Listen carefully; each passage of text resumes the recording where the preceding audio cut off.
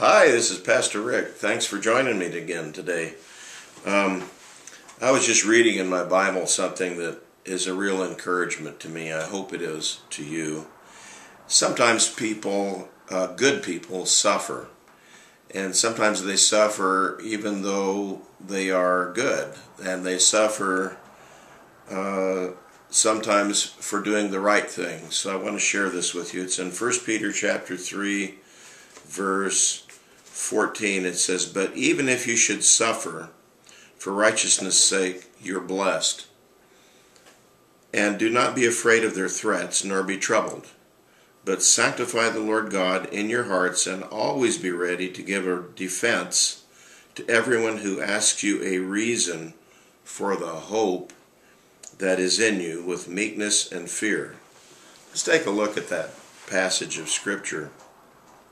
It talks about suffering for righteousness' sake. That means not because of something that we've done that offends people in the sense of our doing something that's self-willed or ugly or unkind. But sometimes we suffer for doing the right thing, for being kind to others, and sometimes others resent that. One of the greatest kindnesses we can ever do is to share our faith in Jesus Christ with people who need to know the Lord Jesus Christ for themselves. And there are those who will oppose us and even attack us for our faith in Jesus Christ. It says, do not be afraid of their threats, nor be troubled. There are those who will threaten you from time to time. And you know, when you are persecuted for being faithful to Jesus Christ, you're in good company. Jesus Christ was opposed and threatened and accused of many things, and yet he always remained without sin, and he always loved all of us, even though we are sinners and need to be forgiven. But Jesus Christ tells us in his word, and this is through the Apostle Peter, he says, don't be afraid of their threats.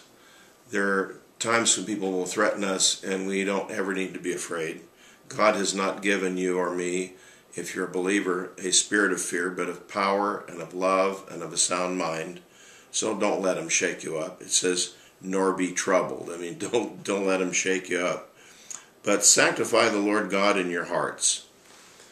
The word sanctify is an interesting word. It means to set God apart in your heart from anything else and anyone else. It means also to set yourself apart unto God. Trust him and let him be the Lord indeed in your life, and you will be glad because he will establish you and he will protect you. It says, always be ready to give a defense to everyone who asks you a reason for the hope that is in you with meekness and fear. Always, we should tell the truth. We should tell the truth in love, and we should tell the truth in meekness. I'm talking about humility before God and others. That doesn't mean weakness. It means power, the power of God within you, harnessed under God's control. That's meekness, humility before God. So when we give a reason to someone for why do we still have hope and hope in God, in spite of what's going on around us, or in spite of when we suffer persecution, or in spite of when any kind of trouble comes in our life, the reason why is we have faith. We know we can trust God. We know we can trust his word, the Bible. That's why I read to you from the Bible.